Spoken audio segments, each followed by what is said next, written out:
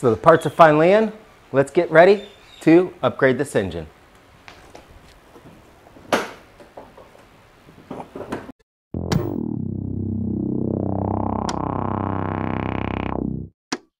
So what's going on, guys? We're back in the garage, and today the part has finally arrived, or I should say parts. This is going to be the engine upgrade. It's not the biggest one. The biggest that you can do on a 150cc engine is about 61 millimeters. I couldn't find that part online. I thought I did, and waited and waited and waited. And as a cautionary tale, sometimes these online sellers aren't as reputable. But I gave up, got my money back, and through Amazon, which is the first time I've ever ordered engine or engine replacement kind of kit from them, a big bore kit. It's a 58.4. So we're a little bit shy of the total horsepower we can get out of this engine, but it should be pretty close. And with some other aftermarket racing parts that I find online and you guys recommend, I'll throw them in, see how fast this thing can go, and have some fun along the way. So this one is going to be, oh, actually 57.4. I was off even more. So it's a little bit smaller, 3 millimeters. Gonna make a little bit of difference, but we'll get over it. But it's definitely coming straight from China. As you can see on the markings on the front and on the side, it even is written in Chinese. So let's get stuck into it. First thing we need to do is get this thing disassembled, get the new engine in, and go from there. So the first step for this project is getting the plastics off. I need to get to the actual engine bay. So I'm just gonna start lifting out the seat first.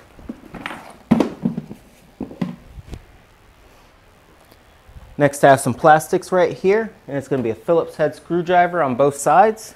That's going to take off this part of the shroud. This one seems a little buggered, so if you push it a little bit while you're twisting the screwdriver, you can get these out. Because all it is a metal screw into some plastic. It does have clips on them. The clips get worn out over time, especially when this thing's been torn apart so many times. So I got this metal shroud off also, the plastic. And I'm thinking about removing this piece too, just because it's going to make it easier to work on, and I'll be able to get a better angle on the actual engine. So I'm going to go ahead and take this piece off next. And this back seat is just held on with these hex bolts, 1, 2, 3 right there. So I'm just going to whiz them off with an impact cordless.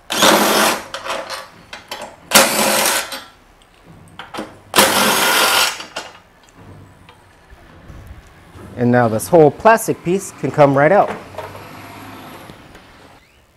Now that the fuel line over here is disconnected, the vacuum over here is disconnected, and my air filter and throttle hub been disconnected, the carburetor should be able to fall right out. For the carburetor boot, this is going to be a 10. And of course I'm going to use my impact wrench, taking it off. But installation, you're going to want to do it by hand. I'm just doing it with the impact to be quick and keep this project rolling. And now this should just pop right out. A little bit of coaxing. It's been a while since it's been off.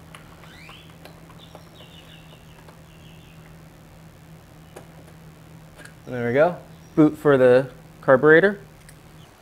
Next comes these two screws right here into the plastic shroud, and it will allow me to open it up almost like a book. And I should finally have access to the engine. And with all of these, I'm separating out the parts, and I always keep the screws with the parts so I don't get them mixed up on reassembly. Now with all these screws out, this metal or this plastic shroud should be able to come right out. I said, very careful with it. Don't want to damage anything. So I'm going to knock these out. So now we're finally down to the engine disassembly.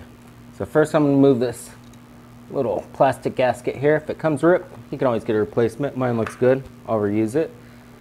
And next is going to be these two 8 millimeter bolts right there. Now I'm going to whiz them off on the disassembly But of course, for assembly, everything's going to be hand tightened.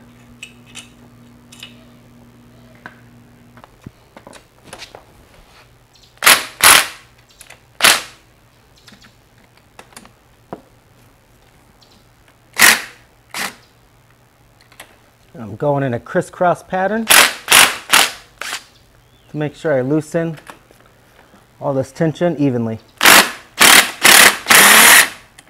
And that one seems to want to bugger.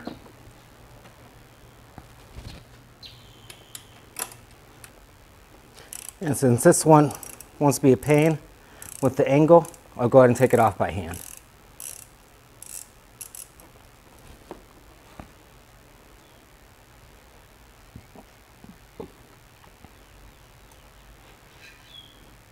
Be very careful. I can see there's washers right here on top of each one. So those washers are going to be reinstalled on installation.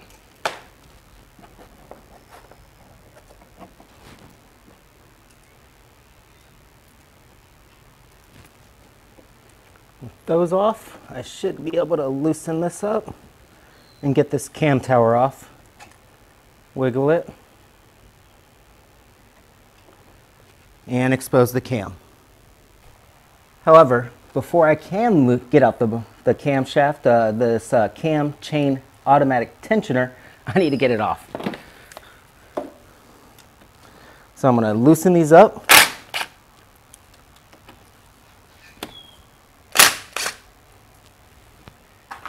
And before I try and pull it out all the way, I'm going to loosen up the actual tension on it. Now I'm able to take out these two bolts,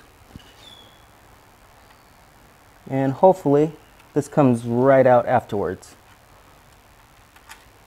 We got a little mallet here. Pop. There we go. And the chain tensioner came right out. And now this chain on the camshaft is loose. I should be able to pop it right out. I'm going to be careful with this chain. I don't want to get it lost within the engine, because that would be a pain in the butt. So I'm going to set the cam aside. I'm going to check. Everything looks good. So I'm able to pull off this head next. Same thing. Oh. As I do, I've just noticed I found my first couple dowels. So I had one on the bottom right, and I have one on the bottom or the top left. So I'm going to have to remember where these go. So on installation, they go back in the same spot. Everything looks good. Nothing's binding.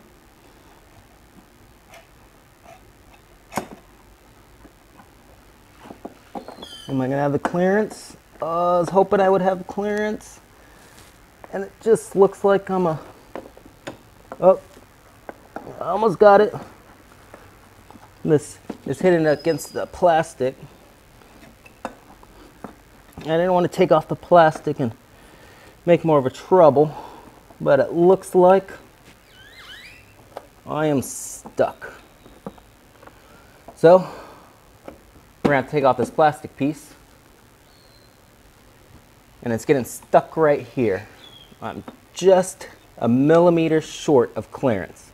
So it looks like I'm going to take off this plastic piece to be able to get this head off and on without a problem.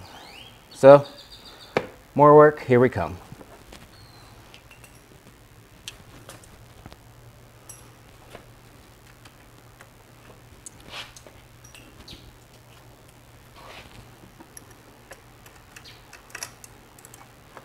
Now with this plastic removed, which I should have done from the beginning, I was just trying to save time, I'm able to get to this piston. And all I need to do is take out this clamp right here, and I'll be able to remove the piston from the arm.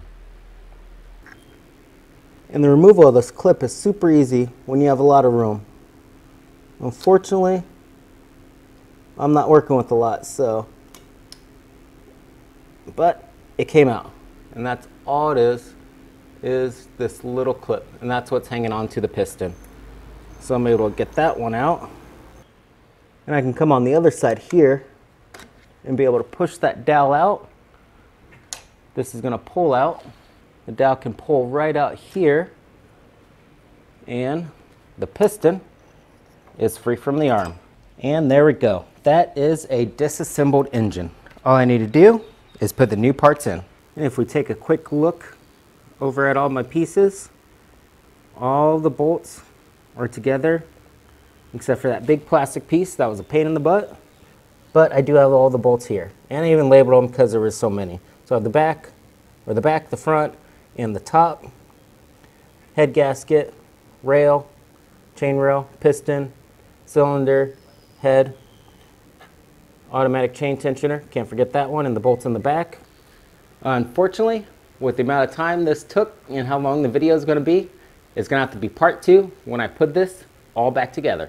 But that's going to be posted right up here, so check out the link or click next, because that's going to be right up. I'm not going to space them out, not going to do anything like that, just break them up for the time link. So with that, as always, thank you very much for watching. Ride safe, drive safe, and please keep at least 2 wheels on the road.